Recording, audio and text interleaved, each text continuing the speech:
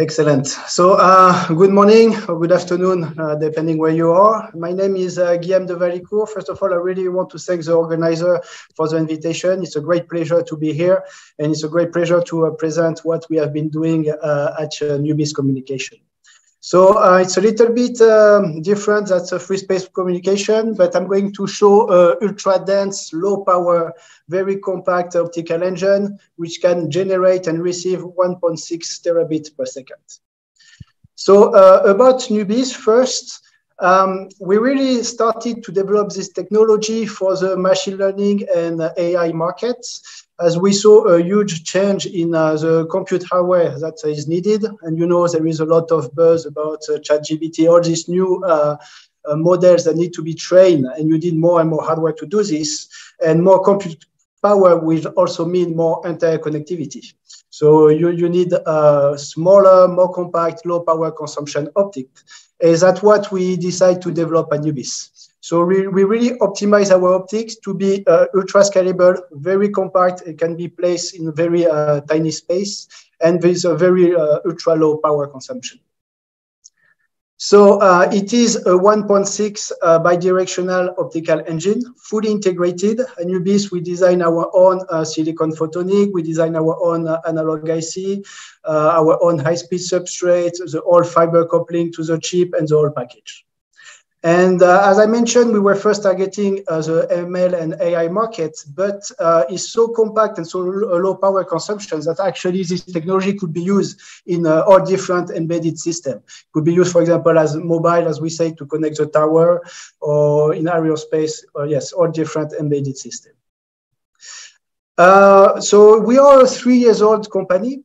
Now we are about a little bit more than 40 people, and we have raised $50 million in funding. And right now we are in quite a strong customer support, and we are, as we speak, doing trial with several customers to test this technology. Okay, so as I mentioned, the hardware for AI is changing. We need more compute power, meaning increasing the bandwidth of the GPU, but also we have larger GPU to GPU cluster. And that means we need more interconnectivity. However, up to now, the traditional optics is designed in a way that usually you have your electrical brain power, the switch ASIC, and then this is connected through a PCB to a pluggable optics. And this pluggable optics inside has its own DSP. So if you really want to save power and the cost, you want to remove this second DSP inside the pluggable. And also the form factor of the pluggable itself start to be a limiting factor for this new AI system. So what we propose is this new optical solution, which is a very high dense integration between the optics and the electronics, and where we completely remove the DSP from the module, and now we fully utilize the host ASIC. And to show you an example, for example, here I have a classic QSFP type of package, and this is our solution. As you can see, the form factor is very different of the two solutions. Okay, so the whole idea here is now to make optics looks like copper. So we don't have anymore a DSP that is going to retime or reshape our signal before we drive our optics. So when you design our optics, you need to take the whole link into account. So you cannot just optimize your optics with a perfect signal, as I mentioned, but you optimize the full channel. So you need to co-design the optics and electronics. There is not a lot of tools that allow to do this. So in Nubis, we have developed our own simulator to develop a full end-to-end E to O to E channel. And we're trying to how to design the different building blocks. So we made the optics looks like as much as linear as possible. And that includes that is included in the design of the driver plus modulator, but also on the receiver sides. And so far we use a single wavelength device. And here's the idea. We saw a very good talk for COM laser, and that would be very interesting in the future for us to look at it. But at the beginning, we wanted, by design, single wavelengths to avoid all WDM components in the silicon photonic.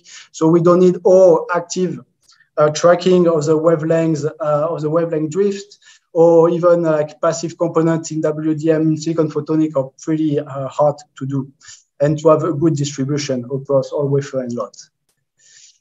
So this is our module. So it's 1.5 centimeter, it's a square, 1.5 centimeter squared each side. He emits 1.6 terabits, receive 1.6 terabits. The total power consumption is 6 watts, so 3 picojoule per bit. It's a very, very high density, as you can see from the form factor. We test it with Ethernet standard test equipment. He worked with it, and also with PCI Express, for example, protocol. So he's agnostic to both. And the transmission distance is up to 2 kilometers. So far, this package does not include the laser. We decide to have an external line laser. This, again, is by choice. As we mentioned, I mean, those guys are going to be very close to a ASIC switch or a big compute power. So it's going to be pretty hot. We don't have any problem with the silicon photonic RC, but laser will be the first to fail. So we decide to have an external laser that can be put in a more controlled environment. So, those devices are more robust. Okay, so in summary, we believe 100 gig per channel, it's a sweet spot to shift toward optics as copper start to reach its limit. And we believe with this ML AI market, we will have a huge impact on the compute markets, and we will see optics replacing copper. Optics need to be designed a different way when you go DSP less. And so that means you need to closer design the system with the host ASIC or the CPU and have a full simulation of the whole link. In order to meet this form factor, we need really high density. So we use silicon photonic, we use stacked die assembly, so dies on top of each other. And we also use 2D fiber array to have a very compact optical connection. And by removing the DSP, we have a low power and low latency device. So Nubis is trying to lead the way to this shift to high density optical interconnects. So thank you very much for your attention.